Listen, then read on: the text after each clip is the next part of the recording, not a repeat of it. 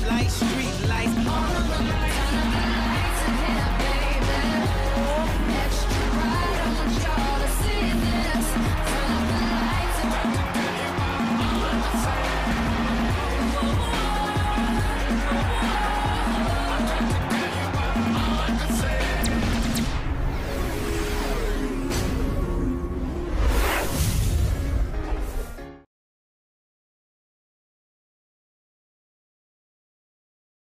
Bird and Johnson were all the rage. There was 40 teams back then, all seeded, so picking a winner was easy. But look what's happened since. 1982, Michael Jordan's jumper. Boom! Georgetown's Fred Brown literally throws away the championship. 1998, Bryce Drew's three-pointer Beats Ole Miss.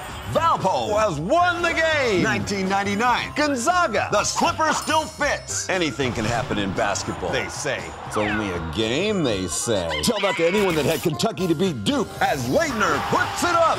I filled in my brackets. I checked the form. I even listened to the president. He always goes with the form. I know basketball. I live basketball. I love basketball. But this? Why? Why? Why? Why? Only a game. Someone should have told this guy. Top seeds don't lose to bottom seeds. Shocks. Upsets. It's also rigged. The best team, the top seed, Should beat the next best team in the final. It's simple. It's right. It's how it should be.